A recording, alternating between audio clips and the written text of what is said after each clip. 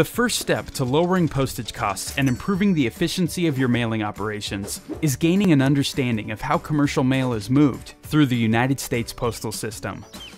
We'll use standard mail as our example.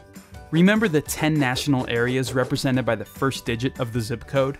Well, the mail system divides the country into 29 smaller areas, serviced by National Distribution Centers, or NDCs.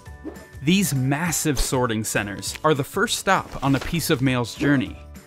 Like a bicycle wheel, the mail system works on a hub-and-spoke model. The NDCs act as the central hub, where mail is sorted out to a number of smaller sectional center facilities, or SCFs.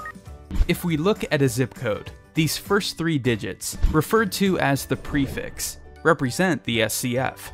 The prefix determines what national distribution center receives the mail, and which sectional facility it's later forwarded to.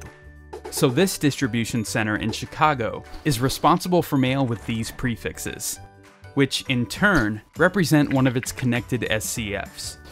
Then, the SCFs act like smaller hubs, sorting mail out to post offices, where letter carriers pick up the mail for delivery on their route.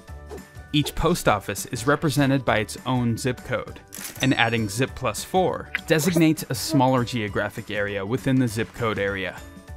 So that's how standard mail moves through the postal system, from national distribution facility to sectional center facility to your local post office. Want to learn more about pre-sorting and how it influences postage pricing in this hub and spoke system? Watch our next video, or send us an email.